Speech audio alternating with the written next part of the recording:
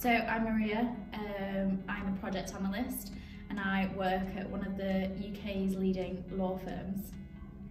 Hi, so I'm Rebecca. I'm a UX PMO analyst for one of the Magic Circle law firms, and we're both based in Manchester.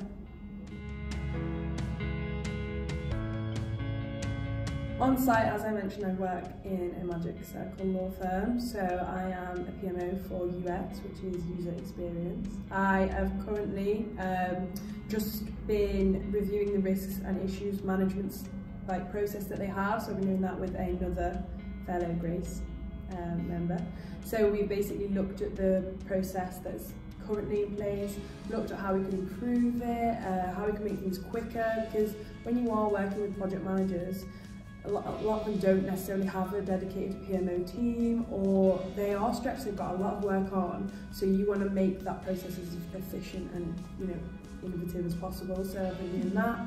I also support 2 project managers for 2 different work streams throughout the programme, and ensure that I'm responsible for making sure that everything's updated, everything's delivered on time.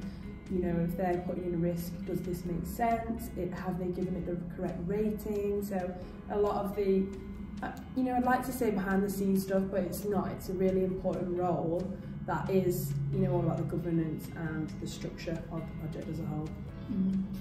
Similarly to Bex, I also work in one of the UK's leading law firms, and they're just on their way to constantly expanding, and they are constantly growing. And of course, in the legal industry, I'm sure you can agree, it's a very competitive market.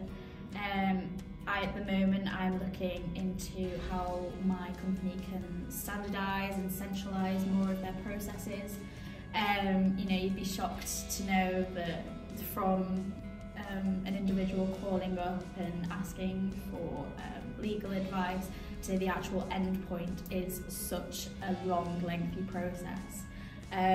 With processes and other companies constantly growing, this is something that we really need to focus on. And I've basically been researching how we can improve these processes and effectively improve our client service delivery as well.